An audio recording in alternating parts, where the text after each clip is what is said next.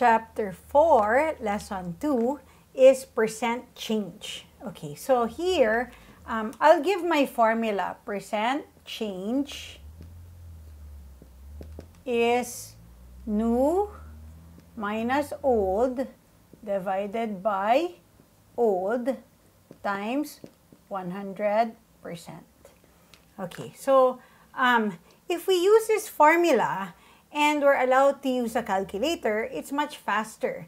But the way the book does it is it does it step by step. It'll first look for the difference and then it'll divide before you multiply by 100.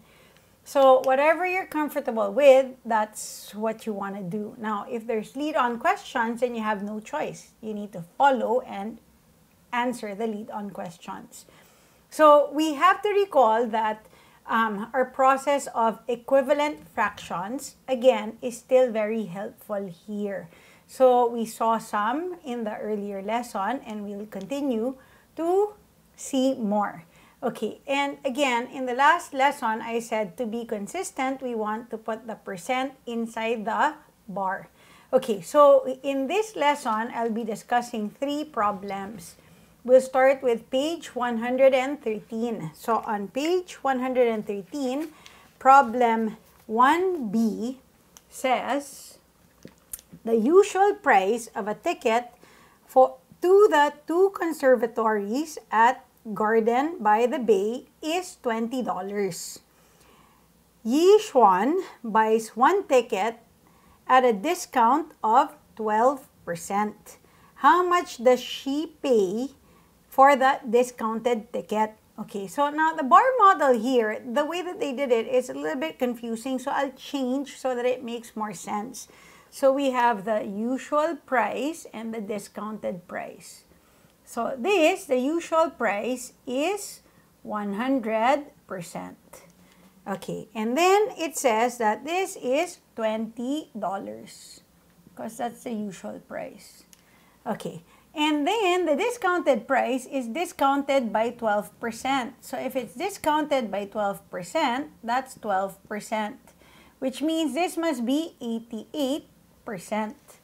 The question is, what is the discounted price? So the discounted price must be that.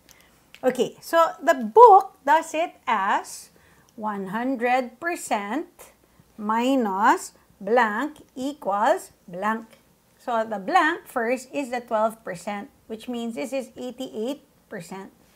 Okay, then the book says the discounted price is 88% of the usual price. Makes sense. Okay, then blank percent of blank equals. So that means 88% of $20 is 88% times $20. So again, these lines are provided for, so we have no choice but to fill it out. But when we multiply that, put it in the calcu as decimal times 20, that should give us $17.60. Okay, so that's the book approach. If I do my approach, it would have been 100% is $20, which means 88% is blank, question mark. So clearly here, this is divide by 5. So if I divided by 5, I should divide by 5 as well. And when I do, I will or I should get $17.60 as well. Now, another problem, that's the same thought process, is on page 118. So on page 118, it says, this is 3B, it says the number of visitors in Singapore in January was 1,412,000. The number of visitors in February was 1,334,900. Find the percentage decrease in the number of visitors from January to February. And it says, give your answer to the nearest whole number. So which means when we're looking for the value in the calculator, we need to round to the nearest whole. Okay, so which means this is January, this is February. Okay, so this in January is 1,412,000.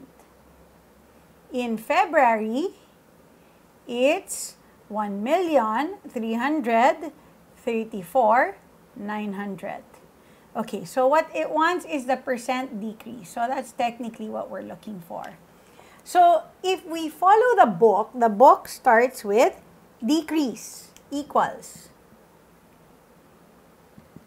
1412000 minus 1334900. So this is the blank, this is given.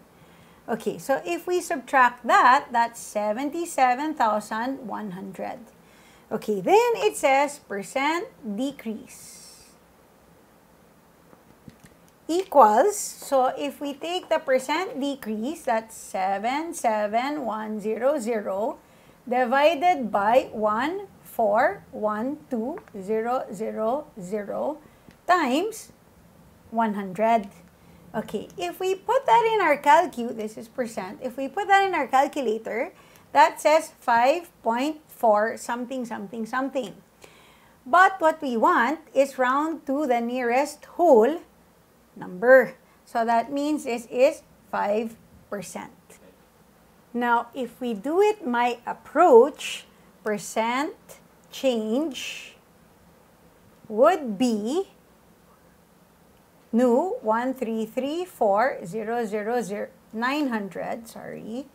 900 minus 1412000 divided by 1412000 times 100%. So again, if we put that in our calculators, our calculator will give us a negative 5.4. which means it's a decrease because it's a negative change. So if you do my single formula, it will either be a positive, which means it's an increase.